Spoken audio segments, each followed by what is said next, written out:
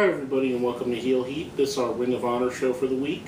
My name is George Coles, and unfortunately my partner Gary Rhodes couldn't be here this week. Again, he's been disposed by work, but I'll go ahead and do this solo for you guys.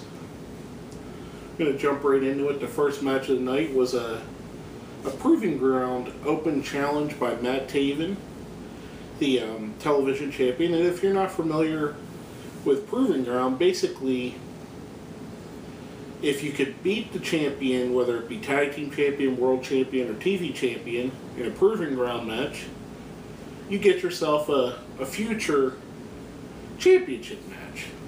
And we had Matt Taven called out anybody in the locker room that wanted to wrestle in a Proving Ground match, and we had Pepper Parks come out. Now, I thought it was a solid opener. The only thing, I didn't have any question that Pepper Parks was going to beat Matt Taven. He's not been used on Ring of Honor television enough for me to believe him as a credible contender for the TV title. With that being said, they did put on a solid match. Pepper Parks, he's a good wrestler. I mean, he's a guy that's been around for a little bit, about 10 years or so roughly, going around various independent wrestling federations. Matt Taven, I hate to say that Gary's right, but the more I'm seeing him, the less I'm feeling he's a good fit in Ring of Honor. It's something that Gary, I was a little bit higher on him than Gary was originally. I thought his gimmick fit well with the way they're going with Truth Martini. However,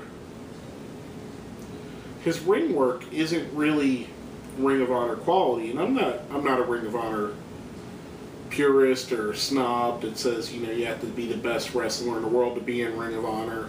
I know there's a lot of people out there that think Ring of Honor means you have to be a great wrestler. Some of my favorite guys in the history of Ring of Honor, guys like Homicide, the Briscoe brothers, not bad wrestlers, but they're not Lou Thesz, they're not Kurt Angle. I mean, they're more brawler than they are wrestler. That being said, I don't think Matt Taven, maybe he needs a little bit more seasoning, maybe he needs a little bit more to be a Ring of Honor style wrestler. I mean, a guy like Mike Bennett, he isn't going to ever out-wrestle Roderick Strong. But he has that it factor, and he has other intangibles that make up for what he lacks ring skill-wise. Matt Taven, to me, seems to be set in the classic 5 moves of doom style, where he does his set moves and that's all he's going to do. Nothing wrong with that when you're a guy that has better charisma. Just saying. But Matt Taven does pick up the win. A little bit, I mean, the match was decent, don't get me wrong. I'm not knocking Pepper Parks. I'm a little bit knocking Matt Taven. I think it could have been better. Just saying. Next we had Tommaso Ciampa with his television return match going up against, for the first time in Ring of Honor, Rip Impact. I'm going to be honest with you guys, this is Rip Impact. They said he's been wrestling since 2005. This is the first time I've ever seen him. The second match in a row, I had no question I knew Ciampa was going to destroy him. They did a cool little spot where Ciampa did the delayed vertical suplex, which is a Michael Elgin signature, which brought out Elgin.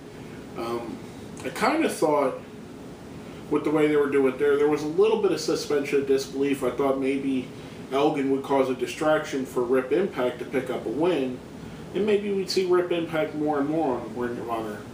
Suffice to say, it didn't happen. Ciampa wins, hits him with the Celtic Cross, I believe it's called, the old Finley move, off the second rope. Sheamus uses it now, but decent match. I love seeing Tommaso Ciampa back. Speaking, like I spoke of Matt Taven, Ciampa absolutely has the it factor. I can easily see him being a TV champion and even a world champion in Ring of Honor. The guy's got it. I mean, he's got skill. He's got a presence about him. I mean, I really enjoy him. Maybe I'm hoping that his feud against Michael Elgin goes somewhere where one of the two, or even both, become bigger parts of the company. And I know Elgin's really Gary's guy. Gary's a huge fan of Michael Elgin. I love his ring work. just one of them guys I'm not really a fan of, but I do think he's an awesome wrestler. Next we have an in-ring segment. We had Scum coming out, talking, basically questioning why they're not getting championship matches to Nigel McGuinness. Corino goads McGuinness into coming into the ring, saying, "Are you going to hit me again? I'll sue you, blah, blah, blah." Out comes Coleman and Alexander and Jay Lethal as the backup. They keep talking. Steve Corino puts out something that's quasi-racist, I guess you could say. Calls it Ring of Homies. 3 black guys out there. I don't know. I mean, I think he went a little bit over the line there, but what are you going to do? That's what Scum's there for, to go over those lines. And you could hear the fans cheering, "That was racist." You know, it was a little bit uncomfortable watching it. When you hear something like that, it makes you uncomfortable, especially if you're not racist. But I think it fit into the programming. I think it fit into the segment. Ultimately, Steve Corino goes, "Either you call your guys off or I could snap my finger and we could have a war." And McGuinness does nothing. Corino snaps his finger. We get a Scum and Lethal and Coleman, Alexander, and Lethal and Scum do a little bit of a fracas, which leads us into commercial. We come back with the match, the main event match of the night, and by far the match of the night, the American Wolves versus the Briscoe brothers. I think storytelling-wise, I mean, these guys were absolutely amazing in the ring against each other. 2 of the best tag teams in the history of Ring of Honor. Kevin Kelly took a little bit away from this on the commentary, in my opinion. He mentioned several times that the American Wolves never beat the Briscoe brothers. And to me, as a wrestling fan that's been watching for a long time, whenever you hear stuff like that, it automatically clicks in my head, okay, the Wolves are going to win. Which the Wolves did win.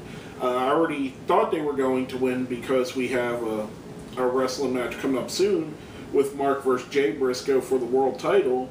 I thought the Wolves were going to win going in. Kevin Kelly saying that made it almost like a guarantee. You know, once you speak about this guy's never beaten this guy, or, you know, they're on a big losing streak, you know, if he loses one more match, he'll be fired. That kind of talk kind of, you know, flips the switch in my brain that goes, okay, the Wolves have never beaten the Briscoes, they're going to beat them here. He wouldn't mention it so much if they weren't going to. It didn't take away overall my enjoyment of the match. I thought it was a very excellent match. I thought their tag team, it was a great tag team match. Like I said, 2 of the historic tag teams in Ring of Honor. These 2 guys, you know, you got these guys, the Havana Pitbulls, you know, Steen and Generico. Some really great tag teams have been through Ring of Honor. Some of the early ones, the Second City Saints, were great. You know, AJ Styles and Red was a great tag team at one point. Generation Next, where Roderick Strong and Austin Aries was a great tag team. So there have been several, and these are two of the absolute cream of the crop, and the Kings of Wrestling. How could I forget them? But these 2 are 2 of the, I would say, in the short list, if you said, name me a top 5 tag teams in Ring of Honor history, probably be 1 and 3. I think the Kings of Wrestling are just a little bit better than the Wolves, in my opinion, but the Briscoes by far are number 1. Decent match, great finishing match, great main event match.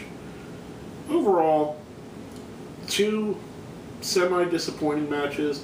Well, one disappointing match, one it is what it is match, I guess you could say.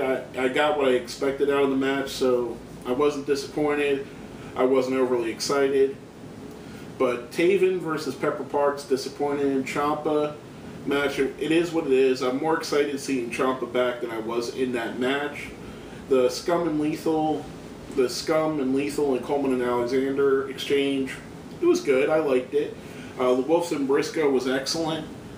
So basically, I'm going to go right into the rating systems for the show. or the ratings for the show. You know, we rate our shows on a scale of 1 to 5. 5 being the best, 1 being the worst. I'm going to give this show a solid, I'm going to give it a 3, to be honest with you. Like I said, Matt Taven versus Pepper Parks disappointed me. Rip Impact versus Tommaso Ciampa was no more than a glorified squash match.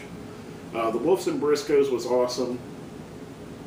But one great match doesn't always carry a show. But basically, that's all I got to say about this.